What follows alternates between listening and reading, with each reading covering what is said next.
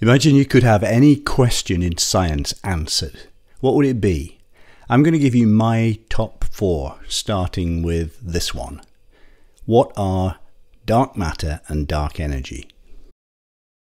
I'm cheating a bit by asking 2 different questions in one, but dark matter and dark energy have a couple of things in common, so I'm not feeling too guilty about lumping them together. First, as their names suggest, we can't see them directly, only the effects that they have on ordinary matter. Second, they each make up huge chunks of the universe that we don't understand. If we're talking about all the matter and energy in the universe, and remember mass and energy are 2 sides of the same coin, dark matter accounts for 27%, or about a quarter, of everything there is. Dark energy accounts for 68%, about 2/3 of all the contents of the universe. Ordinary matter, the stuff we can actually see, makes up a measly 5% of the universe. It's a bit embarrassing, frankly, if you're a physicist or astronomer, to have to admit that you can only explain 1/20th of what the universe is made of. On the other hand, it's not an easy problem figuring out what something is if you can't see it. We know dark matter is out there because, for one thing, the stars inside galaxies don't move as they should if galaxies were only made of ordinary matter. Stars at the edges of galaxies, like our own Milky Way, move in their orbits around the centre so fast that there must be a huge amount of mass, dark matter, in a giant invisible halo that surrounds the part of the galaxy we can see. We also know that dark matter is fundamentally different in nature from ordinary matter. But what it is remains a mystery. That's frustrating, but it's also incredibly exciting because it means there's a whole bunch of new physics, something beyond the so-called standard model, that's waiting to be discovered. The same can be said of dark energy. We know it's out there, but we don't know what it is. Its discovery in the late 1990s came as a complete shock to scientists. They found, to their astonishment, that not only was the universe expanding, something that had been known since the 1920s, but its rate of expansion was increasing. Something is pulling the universe apart faster and faster, opposing the inward attraction of gravity. There are theories to explain dark energy, and experiments are being carried out to test these theories, but at the moment we're still in the dark about dark energy. On to my next big question. How did life originate?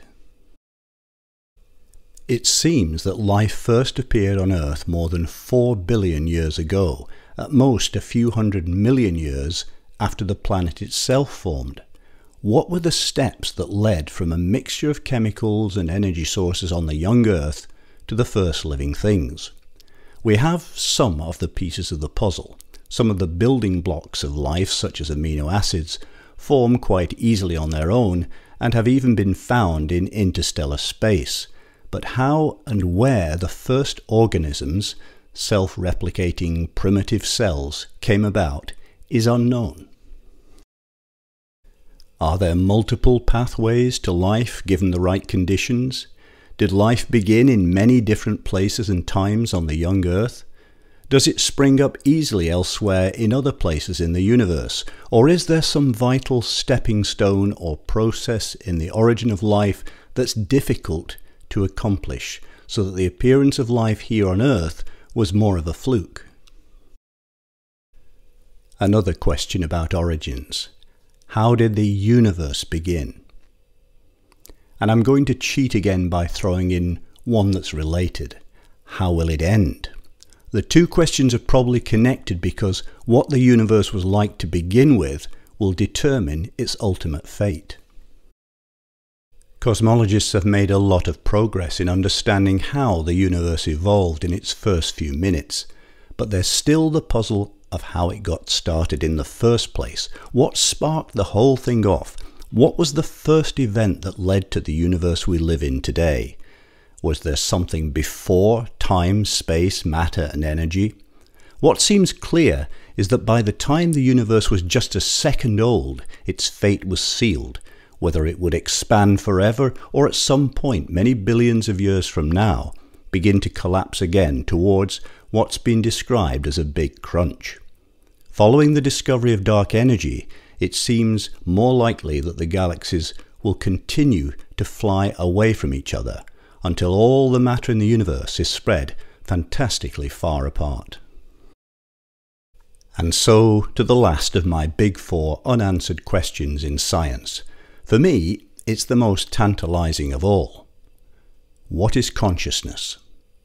Or to put it another way, why are we conscious? Why do we have an inner world of experience, the feeling of what it is like to be in the world?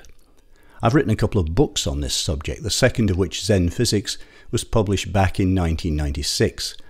I haven't changed my views since then. I still think that mainstream science is on the wrong track when it comes to consciousness, and that it's going to prove to be a harder problem to solve than many neurologists believe.